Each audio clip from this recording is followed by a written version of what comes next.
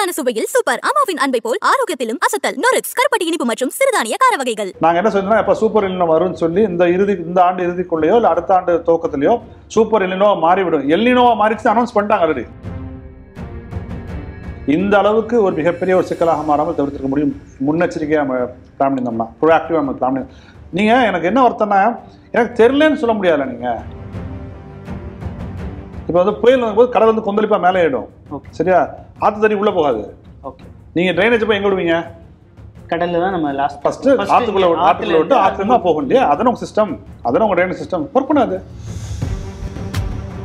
வருஷம் முழுக்க தண்ணி விடாது. இந்த ஆறுகள்ல கூவத்திலையும் அடையாறுலையும் வருஷம் முழுக்க தண்ணி விடாது. மழை பெய்யும் தண்ணி விடும். அது வடிகால். It's a drainage system. இவ்வளோ ஒரு பியூட்டிஃபுல்லான ட்ரைனேஜ் சிஸ்டம் கொண்ட ஒரு பிளேஸை நம்ம எப்படி ஆக்கி வச்சிட்டோம்? அதான் சொன்னேன், சென்னை வந்து பிளான்ட் சிட்டி கிடையாது. நீங்க 40 ரூபா பெரிய குழாய் போடணுமா? ஆமா, என்ன குழாய் தானே அது. என்ன மழைநீர் குழாய் தானே, சிமெண்ட்ல கட்டுறாங்க. அதனால பெரிய தெருல குழாயை போட்டுருவீங்க. 3வது தெரு சின்ன தெருவா இருக்கும். ஓகே இல்லையா? என்ன பண்ணுவீங்க? சென்னை போதும். சென்னையோட 3வது மாஸ்டர் பிளான் நிப்பாட்டி வைங்க. ஒன்னும் குடிமொழி பெறாது.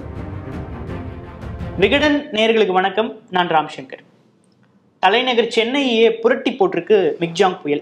பல்வேறு இடங்கள்ல பெருமழை, பல்வேறு இடங்கள்ல வெள்ளம் சூழ்ந்து மக்கள் பெரும் அவதிக்குள்ளாயிருக்காங்க. மழைநீர் வடிகள் பணிகள் என்னாச்சு? இந்த பேரிடருக்கான ஒரே நாள்ல பெருமழைக்கான காரணம் என்ன? வரக்கூடிய காலங்கள்ல சென்னை பேரிடர் எப்படி அணுகணும் அப்படின்னு பல்வேறு சந்தேகங்களை இந்த மிக்ஜாங் புயல் கிளப்பியிருக்கு. இது தொடர்பாக தமிழ்நாடு காலநிலை மாற்றக்குழுவின் ஒரு அங்கமாகவும் பூவுலகு அமைப்பின் நண்பர்கள் இருக்கக்கூடிய சுந்தரராஜன் அவர்கள் நம்மோடு இருக்கிறார். அவரோடு பேசலாம். சார் வணக்கம். வணக்கம் சார். ஒரு குறுகிய காலத்துல ஒரு பெருமழை, இதை வந்து நீங்க ஒரு காலநிலை பேரிடர் அப்படின்னு டேர்ம் பண்றீங்க. அதை பத்தி கொஞ்சம் விரிவா சொல்லுங்க சார். இல்ல, காலநிலை மாற்றம் என்ன பண்ணுதுன்னா 2 டிசாஸ்டருக்கு இடையில காலத்தை சுருக்குது. இப்போ இதே அளவு மழைப்பொழிவு வந்து 1926 நடந்தது இல்லையா கேட்டால் நடந்திருக்கும். ஓகே. 1836 நடந்தது இல்லையா கேட்டால் நடந்திருக்கும். ஓகே. ஆனால் ஒரு டிசாஸ்டருக்கும் இன்னொரு டிசாஸ்டருக்கும் இடைப்பட்ட காலம் இருக்கலாம், அதுவும் சுருக்கிட்டே இருக்கு. ரைட். ஸோ இப்போ வந்து பார்த்தீங்கன்னா கடந்த 20 வருஷத்தில் பல ஆண்டுகள் வந்து இந்த அளவுக்கு மழை பெய்யக்கூடிய ஆண்டுகளாக வந்து பதிவாக 2015 ஆகட்டும், 2023 ஆகட்டும், 2005 ஆகட்டும். ஸோ அந்த காலவெளி வந்து சுருக்கிட்டே இருக்கு. முதல் விஷயம். அப்புறம் மழை பெய்கின்ற நேரத்தையுமே வந்து சுருக்குது, நாட்களையுமே சுருக்குது. இப்போ இந்த நம்ம வந்து இப்போ 36 to 48 ஹவர்ஸில் வந்து 50 சென்டிமீட்டர்ஸ் மழைன்னு சொல்கிறாங்க இந்த 2 to 3 டேஸில். அதில் நீங்கள் ஒரு 12 ஹவர்ஸில் தான் மேக்ஸிமம் மழை பெஞ்சிருக்கும். ஒரு 12 மணி நேரத்துக்குள்ள பெருமழை வந்து பெஞ்சிருக்கும். ஸோ அந்த முந்தின நாள் இரவுலேருந்து மறுநாள் மதியம் வரைக்கும் ஒரு மழை பெஞ்சதில்ல, அதுதான் மேசிவான ரெயின்ஃபாலை வந்து நமக்கு வந்து கொடுத்துச்சு. இந்த புயல் ஃபார்ம் ஆன இடம் இருக்குல்ல, அது வந்து இன்னொரு 200 கிலோமீட்டர் தள்ளி போயிருந்துச்சு. அந்தமான் பக்கம் போயிருந்து வச்சுக்கோங்க. இன்னும் கொஞ்சம். அப்போ அந்தமான்லேருந்து இவ்வளோ டிஸ்டன்ஸை ட்ராவல் பண்ணி வருதுல அந்த புயல், அப்போ இன்னும் எவ்வளோ தண்ணியை எடுத்துகிட்டு வரும்? ஓகே. அதெல்லாம் சயின்ஸ் தான், அது அறிவியல் பூர்வமாக தான். இன்னைக்கு 100 கிலோமீட்டர் டிஸ்டன்ஸ்ல இருக்க தண்ணி எடுத்து வரதுக்கும் 300 கிலோமீட்டர் டிஸ்டன்ஸ்ல தண்ணி எடுத்து வரதுக்கும் வித்தியாசம் வேறுபாடு இருக்கு இல்லையா? ஸோ இன்னும் இன்னைக்கு 45-50 பேசுறோம்ல, நம்ம 60-70 பேசியிருப்போம். ரைட். ஸோ சென்டிமீட்டர் கணக்கு வந்து 60 சென்டிமீட்டர் கணக்கு வரைக்கும் போயிருக்கலாம். போய் 60-70 சென்டிமீட்டர் கணக்கு போய், ஏன்னா இன்னைக்கு நமக்கு 45-50 சென்டிமீட்டர் வந்துருச்சு. மில்லிமீட்டர் 400-500 மில்லிமீட்டர் வந்து வந்துருச்சு கணக்கு. ஸோ நீங்க வந்து இவ்வளோ டிஸ்டன்ஸ் டிராவல் பண்ணால வந்து இதாக கிடைச்சது. ஸோ இந்த காற்றோட வேகம் குறைவது, இந்த புயலோட இன்டென்சிட்டி தீவிரத்தன்மை அதிகரிப்பது, நாம் கணிக்க முடியாமல் போவது, இது எல்லாமே காலநிலை மாற்றத்தின் ஒரு கூறு. நீங்கள் ஒரு மணி நேரத்துக்கு இல்லை, ஒவ்வொரு நொடிக்கும் 13 ஹிரோஷிமா குண்டுகள் போட்டால் எவ்வளோ வெப்பம் ஜென்ரேட் ஆகும், அந்த அளவு வெப்பத்தை வந்து ஓஷன்ஸ் வாங்கிட்டு இருக்கு.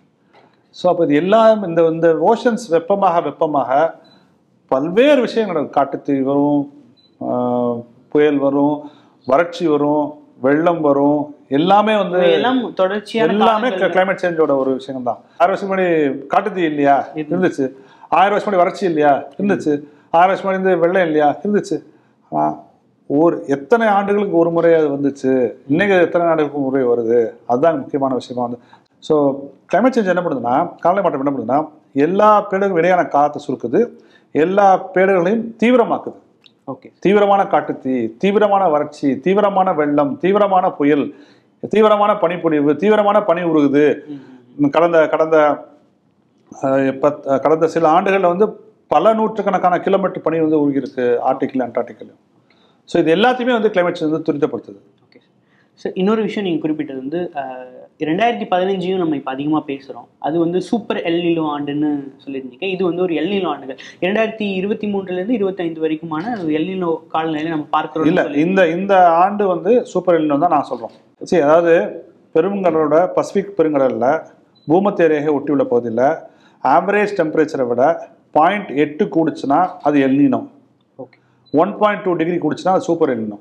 ஓகே. 1.2, 1.3, 1.5 போச்சுன்னா சூப்பர் எல்நிலோ. அவ்வளோதான் டிஃபரன்ஸ். அந்த வெப்பம் அதிகரிக்க அதுக்கு அது சூப்பர் பேர் வந்து அதிகரிக்கும். நான் கரெக்டாக நாங்கள் சொல்லியிருந்தோம் 2015 சூப்பர் எல்நிலோ, இந்த ஆண்டு இறுதியில் சூப்பர் எல்நிலோ வரும்னு சொல்லிட்டு 7 காலநிலை மாதிரிகள் வந்து சொல்லியிருக்கு. இனிமேல் தான் அனௌன்ஸ் பண்ணுவாங்க. இனிமேல் தான் வந்து WMO வந்து அனௌன்ஸ் பண்ணுவாங்க. இது வெறும் எல்நிலோவா? எல்நிலோ காலகட்டத்திலே வந்து நிச்சயமாக நமக்கு வந்து பெரிய டிசாஸ்டர்ஸ் பார்ப்போம். சூப்பர் எல்நிலோ காலம் கண்டிப்பாக வந்து அதிகமாக டிசாஸ்டர்ஸ் பார்ப்போம். 2015-16 வந்து சூப்பர் எல்நிலோ ஆண்டு. நாங்கள் என்ன சொல்லியிருந்தோம்னா, எப்போ சூப்பர் எல்நிலோ வரும்னு சொல்லி இந்த ஆண்டு இறுதிக்குள்ளேயோ இல்லை அடுத்த ஆண்டு துவக்கத்திலையோ சூப்பர் எல்நிலோ மாறிவிடும். எல்நிலோவா மாறிச்சு அனௌன்ஸ் பண்ணிட்டாங்க ஆல்ரெடி. ஓகே. WMO உலக வானியல் அமைப்பு வந்து அனௌன்ஸ் பண்ணிட்டாங்க. வேர்ல்டு மெட்ரோலஜி ஆர்கனைசேஷன் அனௌன்ஸ் பண்ணிட்டாங்க. சரி, சூப்பர் எல்நினோவாக வர வாய்ப்பு இருக்குது. 7 கிளைமேட் மாடல்ஸும் உலகத்தில் கிளைமேட் மாடல்ஸும் சொல்லியிருக்கு இந்த ஆண்டு இறுதிக்குள் சூப்பர் எல்நினோவா மாறிடும்னு சொல்லி. ஓகே. ஸோ அப்போ நாங்கள் ஏப்ரல் மாதமே நாங்கள் சொல்லியிருந்தோம், எப்போ சூப்பர் எல்நினோன்னு சொல்கிறாங்க. இதே சூப்பர் எல்நினோ காலகட்டத்தில் வந்து 2015 வந்து மிகப்பெரிய மழை வெள்ளம் வந்து சென்னை பெஞ்சுது அப்படின்னு நாங்கள் சொல்லியிருக்கோம். ஓகே. ஸோ இது வந்து நாங்கள் எதிர்பார்க்கலே நம்ம வந்து சொல்லக்கூடாது. இந்த வருஷமா அடுத்த வருஷமா நமக்கு தெரியாதுன்னு சொல்லாமே, இந்த மாதிரி ஒரு மழைப்பொழிவு 2 ஆண்டுகளில் இருக்குங்கிறத வந்து நம்ம எதிர்பார்க்கலன்னு சொன்னால் நாம் தரவுகளை சரியாக பார்க்கவில்லை. இந்த 23 சொல்றீங்க, 2023 2023 மழையை நாம் எதிர்பார்க்கவில்லைன்னு பல பேர் சொல்றாங்க. சரியா? எதிர்பார்க்கலாம் நம்ம தப்புது. ஆனா தமிழ்நாடு அரசு சார்பில் இவ்வளவு மழை நாங்க எதிர்பார்க்கல. அதுதான் நான் தப்புன்னு சொல்றேன். அப்படி இருக்க முடியாது. சரி, ஓகே, நீங்க வந்து எக்ஸாக்டா நான் 50 சென்டிமீட்டர் பெய்யும் அப்படி எனக்கு தெரியாதுன்னு சொன்னா கூட அதுவே நான் ஒத்துக்க மாட்டேன். ஏன்னா இன்னைக்கு இருக்க அட்வான்ஸ்டு வெதர் ஃபோர்காஸ்டிங் சிஸ்டம்ஸ்லாம் உங்களுக்கு வந்து கிளீனா வந்து உங்களுக்கு வந்து பல விஷயம் சொல்ல முடியும். 45 to 50 சொல்ல முடியும். 15 சொல்ல முடியும், 45 to 50, 45 to 55 சொல்ல முடியும். சரியா? ஆனா இது சூப்பர் எல்நினோ ஆண்டு உலகத்துக்கே தெரியும். எல்நினோ ஆண்டு உலகத்துக்கே தெரியும். சூப்பர் எல்நினோ வரப்போதுன்னு 7 கிளைமேட் மாடல்ஸ் வந்து அனௌன்ஸ் சொல்லிட்டாங்க. கிளைமேட் உலகத்துல இருக்கின்ற 7 கிளைமேட் மாடல்ஸும் சொல்லிட்டாங்க சூப்பர் எல்நினோன்னு சொல்லி சொல்லிட்டாங்க. ஆண்டு இறுதிக்குள் சூப்பர் எல்நினோ மாறும்னு சொல்லிட்டாங்க.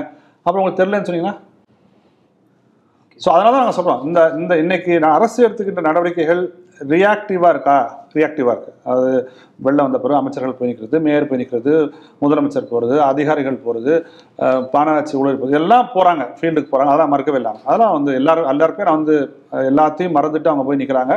அதில் பல விஷயங்களை செஞ்சுருக்கலாம், அது செய்யலை, அதெல்லாம் பின்னாடி பேசுவோம். இப்போ பேரிடர் காலத்தில் அது மீட்பு பண்ணிட்டு இருக்கிற போது அதை பேசணும் அவசியம் இல்லை. ஆனால் ப்ரோஆக்டிவ் வந்தாங்களா?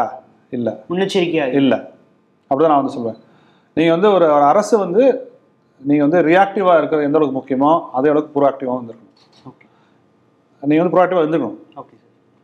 2 விஷயம் எனக்கு வந்து புரியணும். ஒன்று, ஐஎம்டி வந்து இந்திய மெட்ரோலஜி ஆர்கனைசேஷன் வந்து மெட்ரோலஜி டிபார்ட்மெண்ட் வந்து என்ன சொல்கிறாங்கன்னா அதிகனமழைன்னு சொல்கிறாங்க. ஓகே. சரியா? நம்மள மாதிரி சாதாரண மக்களுக்கு வந்து அதிகனமழைன்னு சொன்னால் பிரச்சனை இல்லை. ஓகே, நம்ம வந்து மழை பெய்யுன்னு நினச்சிக்குவோம்.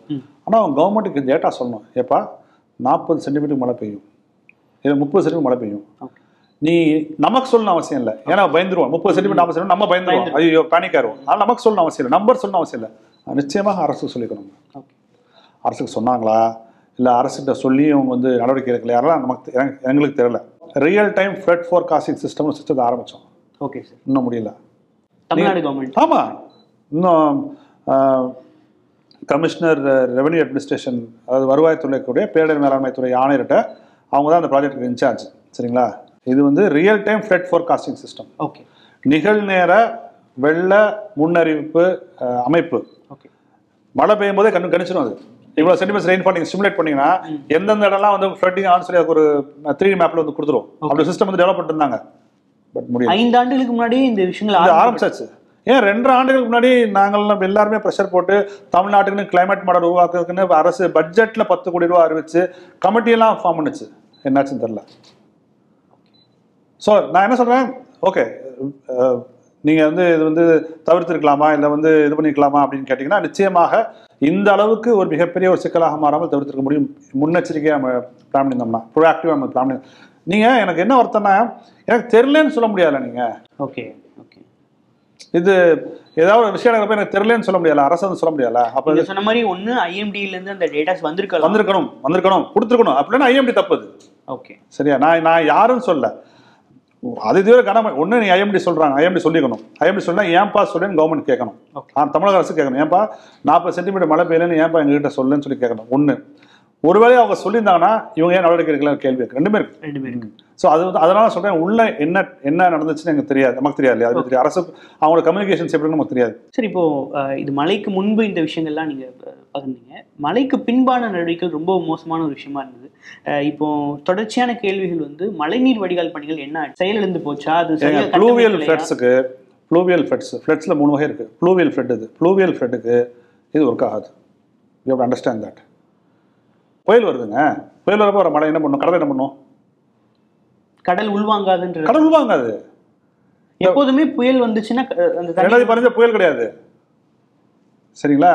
இப்போ வந்து புயல் வரும்போது கடல் வந்து கொந்தளிப்பா மேலே ஏடும், சரியா? ஆற்று தண்ணி உள்ள போகாது. ஓகே, நீங்க ட்ரைனேஜ் போய் எங்க விடுவீங்க? கடல்ல தான் நம்ம லாஸ்ட் ஃபர்ஸ்ட் ஆற்றுக்குள்ள விட்டு ஆற்றுல தான் போகும் இல்லையா? அதான் உங்க சிஸ்டம், அதான் உங்க ட்ரைனேஜ் சிஸ்டம் ஒர்க் பண்ணாது.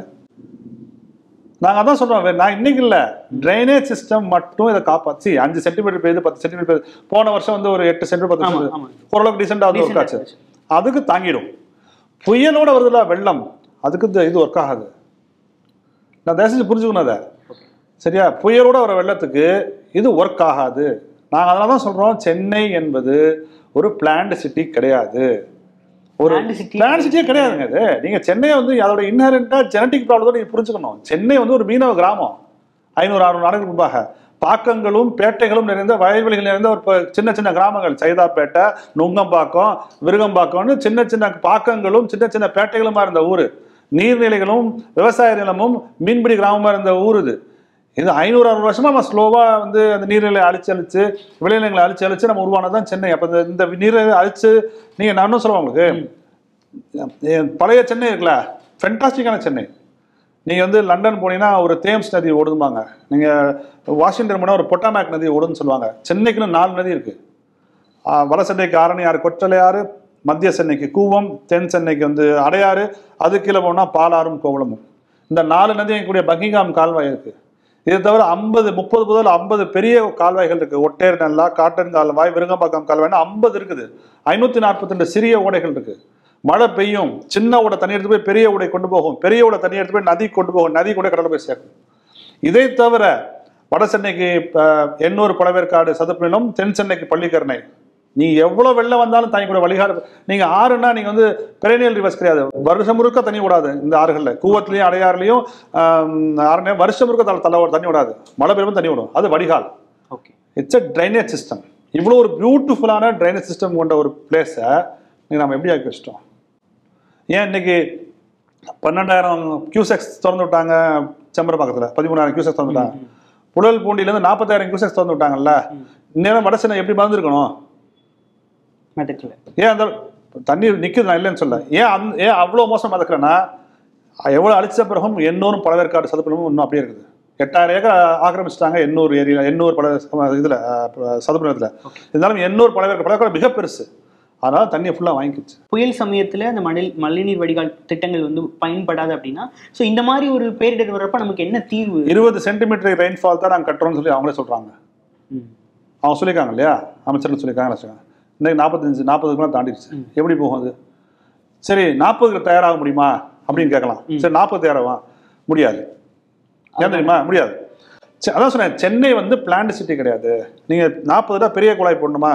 ஆமா, என்ன குழாய் தானே அது? என்ன மழைநீர் குழாய் தானே, சிமெண்ட்ல கட்டுறாங்க. அதானே பெரிய தெருல குழாயை போட்டுருவீங்க, 3வது தெரு சின்ன தெருவா இருக்கும். ஓகே இல்லையா? என்ன பண்ணுவீங்க? அங்க போய் முட்டிட்டு நிற்கும் தண்ணி. ஒண்ணு, இதுதான் மேக்ஸ். இதுக்கு மேல போறது முடியாது. இன்னொன்னு சொல்றேன், சென்னை போதும். சென்னையோட 3வது மாஸ்டர் பிளான் நிப்பாட்டி வைங்க. ஒன்றும் குடிமொழி பெறாது. நீங்கள் நம்ம வந்து காசாவில் வந்து இஸ்ரேல் குண்டு போடுறது, மக்கள் அடர்த்தியாக வாழக்கூடிய போது, உலகத்திலே மக்கள் அடர்த்தியாக வாழக்கூடிய போது குண்டு போடு நம்ம பேசுகிறோம் இல்லையா? அங்கே சதுர கிலோமீட்டர் எவ்வளோ மக்கள் வாழ்றாங்க? குண்டு போடக்கூடாது, மக்களை கொல்லக்கூடாது, அதில் எனக்கு இந்த செகண்ட் தாண்டு வந்து கிடையாது, எனக்கு எந்த இதுவும் கிடையாது. 5400 பேர் வாழ்றாங்க அங்கே. 5400 பேர் ஒரு சதுர கிலோமீட்டர் வாழ்றாங்க. அதுவே அடர்த்தியான பக்கம் நம்ம வெளியே பேசுகிறோம். சென்னையில் 2011 சென்சஸ் படி 28,000 பேர் வருவாங்க. 2021 வந்துச்சுன்னா கண்டிப்பாக 30,000 தொட்டுருக்கும். இன்னும் சென்சஸ் வரல, நமக்கு தெரில. நீங்கள் வந்து பெர் கேபிட்டல் ட்ரைனேஜ் கெப்பாசிட்டின்னு ஒன்று இருக்குது. ஒவ்வொரு தனி மனிதனுக்கும் எவ்வளோ ட்ரைனேஜ் இருக்குன்னு சொல்லிட்டு அது நெக்லிஜிபிள் ஆயிடுச்சு உங்கள் சென்னையில். ஆனால் என்ன பண்ணுறீங்க தெரியுமா, ஒரு வீடு இந்த இடத்துல வந்து 6 வீடு ஆகும்பொழுது 6 வீடு சாக்கடை தண்ணி போகுது, பைப்பு முட்டுன்னு இருக்கும், தண்ணி எங்கே போகும், ஸ்டாப் ட்ரெயினுக்கு போயிடும், மழை வடிகால் போயிடும். அப்புறம் மழை பெய்யறப்ப தண்ணி அங்கே போக முடியாது. ஸோ முதல்ல வந்து மழைநீர் வடிகாலுக்கு முன்னாடி ட்ரைனேஜ் சிஸ்டத்தை தான் நம்ம அப்டேட் பண்ண வேண்டிய. ட்ரைனேஜ் சிஸ்டம் எப்படி அப்டேட் பண்ணுவீங்க? நான் தான் சொன்னேன் உங்களுக்கு, தெரு 4 தெரு இருக்கு, 3 தெரு பெருசாக இருக்கலாம். ஒரு உதாரணத்துக்காக சொல்கிறேன், ஒரு தெரு சின்ன தெருவாக இருக்குது. பெருசாக இருக்க தெருவில் நீ குழாயை போட்டு கொண்டு போயிருவீங்க. 4வது தெரு சின்ன தெருவாக இருந்துச்சுன்னா என்ன பண்ணுவீங்க? அதனால தான் நாங்கள் சொல்கிறோம், எப்பா ஓகே ரைட்டு 30,000 பேர் வந்துட்டோம் போதும், நான் போதும்னா இருக்கவெல்லாம் வெளியே போகணும்னு நான் சொல்லவே இல்லை, அப்படி சொல்ல. புதுசாக வர்றவங்களுக்கு வேலை வாய்ப்புகள் வந்து சிவகங்கையில், தருமபுரியில், உளுந்தூர்பேட்டையில், உடுமலைப்பேட்டையில், தூத்துக்குடியில், ராமநாதபுரத்தில் உருவாக்கு, அங்கேருந்து நான் வேலை பார்க்கட்டும் அப்படின்னு நம்ம சொல்றதுக்கான காரணம் தான். சென்னையோட வெள்ளம் என்பது சென்னை வெள்ளம் மட்டுமல்ல, நீ அதை செஞ்சு புரியும். தமிழ்நாட்டில் 4 நகரங்கள் முக்கியமான நகரங்கள், சென்னை, கடலூர், நாகப்பட்டினம், தூத்துக்குடி. இந்த 4 எப்போ வெள்ளத்தில் மூழ்கிருக்கும். ஏன் தெரியுமா? இந்த 4 நகரங்களுக்கு மேற்கு பக்கம் உள்ள எல்லா மாவட்டங்களுக்கும் அதான் வடிகால். ஓகே. இப்போ சென்னை வந்து காஞ்சிபுரம், திருவள்ளூர், செங்கல்பட்டு, அரக்கோணத்துக்கு வடிகால். சரி. கடலூர் வந்து பெரம்பலூர், அரியலூர், விழுப்புரம், திருவண்ணாமலை, இங்க பேரமலை கடலூர்ல தான் போகும். நாகப்பட்டினம் வந்து டெல்டால பேரம் வந்து நாகப்பட்டினம் வழியா போகும். திருநெல்வேலி, தென்காசி இதெல்லாம் வந்து தூத்துக்குடி வழியா போகும். இதுதான் சிஸ்டம். ஸோ இந்த 4 நகரங்களையும் நீங்க தனியாக எடுத்துக்கொண்டு ஃப்ளட் மிட்டிகேஷன், வெள்ள நீர் தடுப்பு, வறட்சியை தடுப்பதற்காக கடல் மட்டம் உயருது. நீங்க அதையும் புரிஞ்சுக்கணும். கடல் மட்டம் இன்னைக்கு புயல் வந்தாலும் கடல் மட்டம் உயர்ந்திருக்கு, பெர்மனண்டா கடல் மட்டம் உயர்ந்துரும். அப்ப நீங்க என்ன செய்ய போறீங்க? 25 வருஷத்துல கடல் மட்டம் உயர்ந்துரும். சென்னை வந்து சின்ன சின்ன தீவுகளா மாறும். நாங்க சொல்ல, உங்க சென்னை கிளைமேட் ஆக்ஷன் பிளான் வந்து சொல்லுது எத்தனை மெட்ரோ ஸ்டேஷன்ஸ் மூழ்கி போயிடும், எத்தனை பஸ் ஸ்டேஷன்ஸ் மூழ்கி போயிடும்.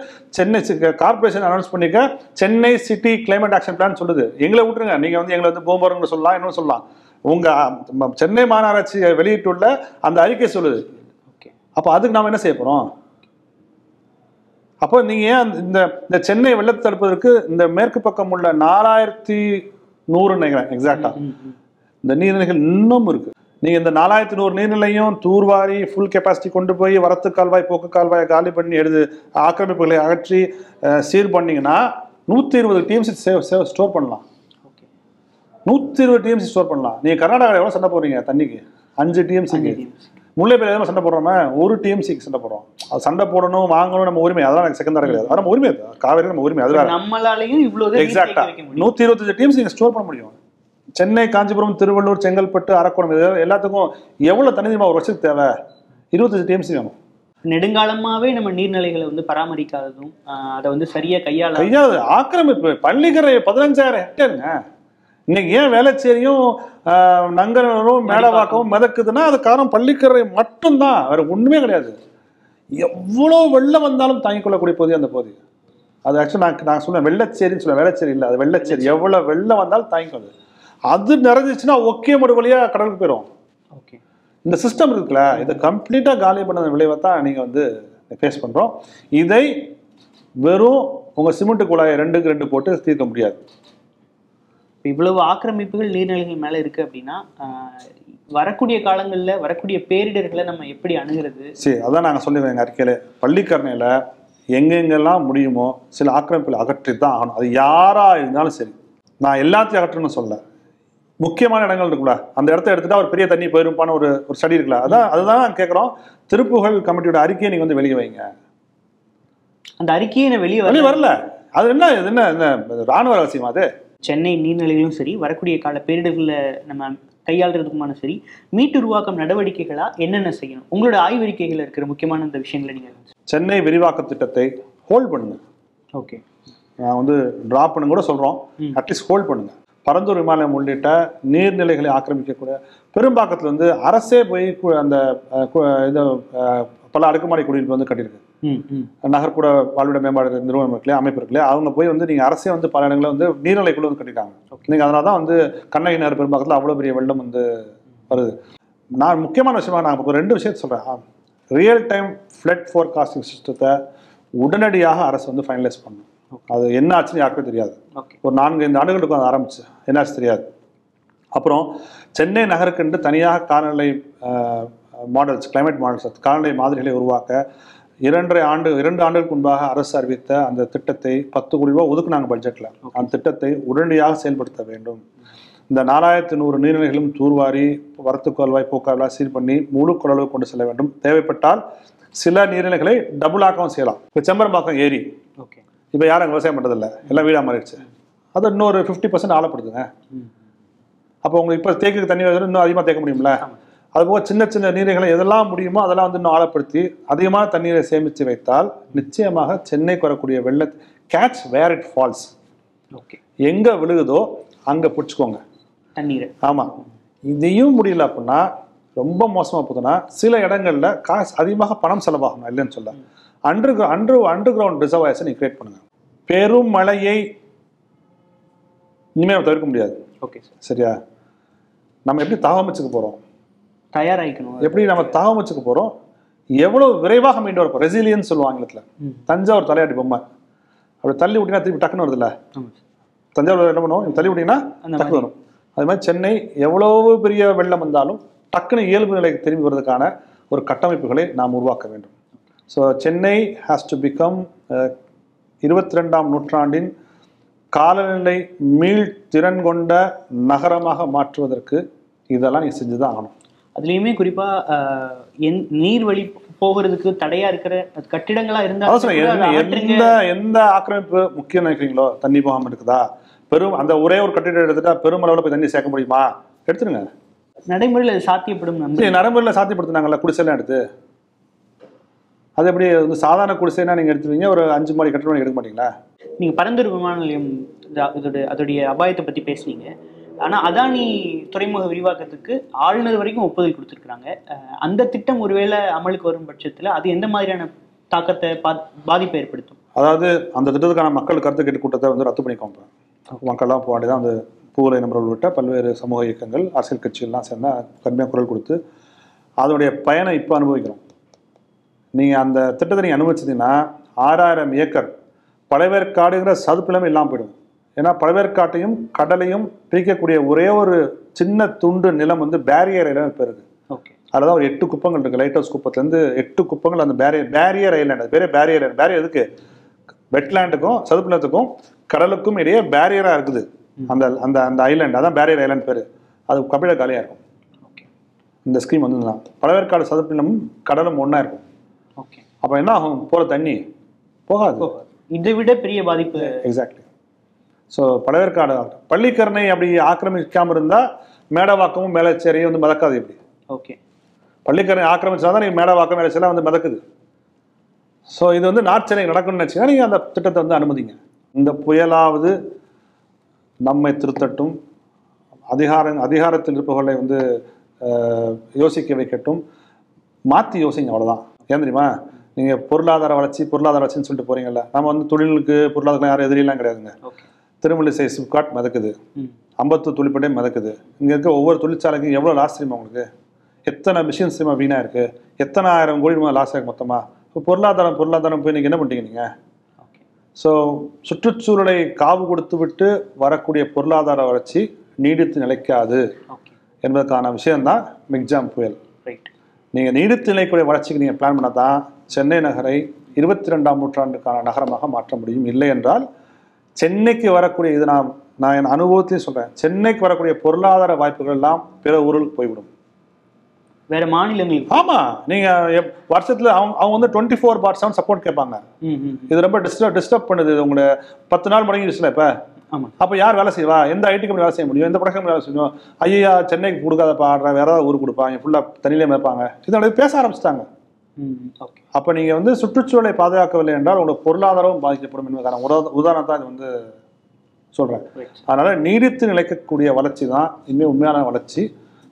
கிளைமேட் சேஞ்சை ஏற்றுக்கொள்ளக்கூடிய மாற்றங்கள் தான் நிச்சயமாக இருக்க வேண்டும் நான் கேட்குறேன். 2015 வெள்ளத்தோடு அதிகமாக கம்பேர் பண்ணப்படுது. 2015 மழைப்பொழிவை விட இப்போ இருக்கிற மழைப்பொழிவு அதிகமாக குறைவா? அதுலேயும் நிறைய கன்ஃபியூஷன்ஸ் இருக்கு சார். நீங்கள் எங்கே எடுத்துக்கிறீங்கன்னு பொறுத்து. ஓகே, சரியா? நுங்கம்பாக்கம் எடுத்தீங்கன்னா அதிகம், போன மழையை விட அதிகம். மீனம்பாக்கம் எடுத்தீங்கன்னா குறைவு, கொஞ்சம் குறைவு. ஓகே. ஸோ அது மாதிரி எங்கே எடுத்துக்க சரி ஆளாளுக்கு ஒரு அதனால தான் எப்பவுமே நாங்கள் சொல்லுவோம் 2 பேர் எடுத்து ஒப்பிடக்கூடாது. ரைட். அதான் எப்பவுமே சொல்லுவோம். சரி, அது செயல்பட்ட விதத்தை ஒப்பிடலாம். அன்னைக்கு வந்து அட்மினிஸ்ட்ரேஷன் வந்து ஒழுங்காக செம்பரம்பாக்கத்தை வந்து திறந்து விட்டுதானா அந்த அதை கம்பேர் பண்ணலாம். ஆனால் நீங்கள் மழைப்பொழிவு வந்து ஏன்னா நீங்கள் எந்த இடத்துல மழை பெய்யும் எப்படி சொல்லுவீங்க? இப்போ நான் சொல்லும்போது நான் சொல்லுவேன் அதிகம்னு சொல்லுவேன், ஏன்னா நான் வந்து நுங்கம்பாக்கத்துக்கு சொல்லுவேன். இன்னொருத்தர் வந்து கம்மி மீனம்பாக்கத்தில் இருப்பார், பெருங்குடி இருப்பார். ஸோ பேரிடரை ஒப்பிட்டு பார்க்குறதே தப்பு. அப்போ புயல் கிடையாது, இப்போ புயல் இருக்கு. ஸோ அப்போ வந்து எடுத்த நடவடிக்கைகளை நீங்கள் வந்து ஒப்பிட்டு பார்க்கலாம். அன்னைக்கு என்ன பண்ணாங்க அந்த அரசு, இன்னைக்கு என்ன பண்ணாங்க இந்த அரசு அப்படின்னு வந்து ஒப்பிட்டு பார்க்கலாம். அதில் உங்களுடைய பார்வை என்ன? இவங்க ரியாக்டிவாக இருக்காங்க, நான் மறுக்கவே இல்லை. 2015 இன்னும் கொஞ்சம் செம்பரம்பாக்கத்தை திருதுபடி 30,000 கியூசெக்ஸ் திறந்துவிட்டா என்ன ஆகுது? ஏற்கனவே செம்பரம்பாக்கத்து மேலே இருந்து 60,000 அடையாறு எவ்வளோ கேரி பண்ண முடியும் நினைக்கிறீங்க? கேரி பண்ண முடியாது அவ்வளோ. சரி, ஒவ்வொரு ரிவருக்கும் கேரிங் கெப்பாசிட்டி உண்டு. நீங்கள் மட்டும் 10 லட்சம் கியூசெக்ஸ் விட்ட முடியுமா? தனியா விட முடியாது. ஒரு 50,000 60,000 70,000 கியூசெக்ஸ் திறந்து விடலாம். ஏற்கனவே மேலேருந்து ஒரு 50,000 கியூசெக்ஸ் வந்துட்டு இருக்கு. கிட்டத்தட்ட 1 லட்சம் வரைக்கும் போனால் கூட சொல்கிறாங்க சில பேர். 1 லட்சம் நீங்கள் போயிட்டு இருக்கப்போ திடீர்னு 30,000 திறந்து விட்டீங்கன்னா அது போல என்ன பண்ணிருக்காங்கன்னா 3 நாளைக்கு படியே 1000 2000 1000 2000 திறந்து விட்டீங்கன்னா இந்த செம்பரம்பாக்கத்தை வந்து 30,000 திறந்து. இன்னைக்கு இவங்க என்ன பண்ணாங்க? 600 300 திறந்து விட்டே வந்தாங்கல்ல. பீக்கு தானே 13,000 வந்து போச்சு. பீக்கு தானே போச்சு. இதுவும் நான் சொல்றேன், அந்த புயல் இல்லைன்னா இந்த அளவுக்கு பெரிய பாதிப்பு வந்து ஏற்படுத்திருக்காரு. பாதிப்பு இருந்திருக்கும். இதெல்லாம் நம்ம வேளச்சேரி பள்ளிக்கான ஹெவி ரெயின்ஃபால்ல பாதிப்பு இருந்தோம், நான் இல்லைன்னா சொல்ல. ஆனால் இந்த அளவுக்கு பெரிய பாதிப்பு இருந்த காரணம் மதியம் 3 மணி வரைக்கும் தண்ணி உள்ள போக முடியல. ரைட். புயல் கொஞ்சம் எங்கேயாவது விட்ரா பண்ணி கடல் கொந்தளிப்பு அடங்கின பிறகுதான் தண்ணி போக ஆரம்பிச்சது. சரி, பல்வேறு கேள்விகளுக்கு ரொம்ப பதில் சொல்லுங்க. ரொம்ப நன்றி சார். வணக்கம். அசத்தலான சுவையில் சூப்பர் அம்மாவின் அன்பை போல் ஆரோக்கியத்திலும் அசத்தல் நொறுக்ஸ் கருப்பட்டி இனிப்பு மற்றும் சிறுதானிய கார வகைகள் இப்போது சென்னை கோயம்புத்தூர் முதலான 9 இடங்களிலும் ஆன்லைன் ஷாப்பிங்கிலும் கிடைக்கும். இப்போது அனைவரின் விருப்பம் இனிப்பான காரமான நொறுக்ஸ். உலகம் ரொம்ப வேகமா போய்கிட்டு இருக்கு. நம்ம அப்டேட் ஆகலைன்னா, நம்மளை சுத்தி என்ன நடக்குது நம்ம தெரிஞ்சுக்கலன்னா காணாம போயிடுவோம். அரசியல், சினிமா, முதலீடு, ஆன்மீகம், விவசாயம் உள்ளிட்ட அனைத்தையும் விரல் நுனியில தெரிஞ்சுக்க விகடன் ஆப்பை டவுன்லோட் பண்ணுங்க. விகடன் டிஜிட்டல் இதழில் சப்ஸ்கிரைப் பண்ணுங்க. லிங்க் டிஸ்கிரிப்ஷன்ல இருக்கு. நன்றி.